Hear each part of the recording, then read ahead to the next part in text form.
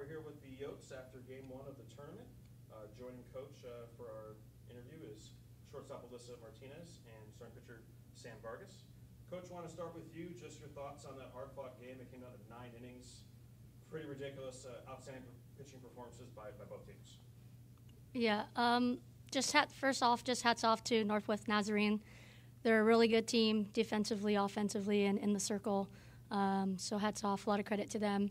I thought we came out ready to play. Like you mentioned, it was a pitching duel. Sam did phenomenal out there, keeping them to 2 hits all the way up into the 9th. It's nobody else that we would rather have back there. She's our fighter in the circle. Just would like to see a little bit more offensive production, but hats off to Booth. She did great. She was dealing up there, locating her rise ball pretty well.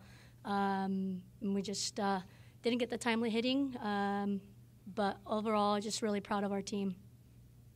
Sam, what was it like in the circle? Obviously, 2 great pitching performances there in this opener for the tournament.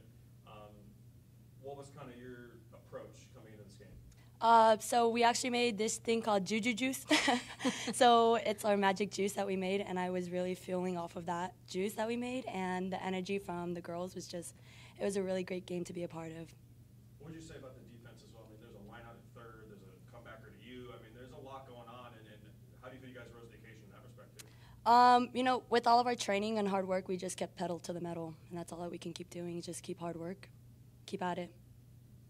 Yeah, Alyssa, as a hitter, what were you guys looking for out there? And I know, like you said, they pitched tough, but what were you guys specifically looking for? Going up to those first couple at bats, a lot of us were, swinging at that rise ball, so we were just starting to look for something lower in the zone. We were trying to, but yeah.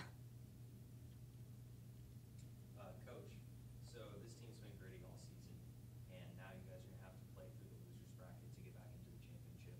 Can you talk about the team's ability to battle back this season? Yeah, I think it's like a theme of our year. We just face a lot of adversity, and amongst the whole entire year, I think we're really prepared. We're really gritty.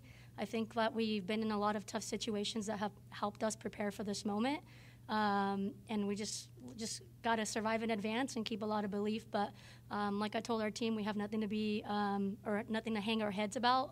We're really proud of our team's performance. And so we're just going to keep that same mindset and just try to be gritty all the whole way and survive in advance. All right, well, thanks so much.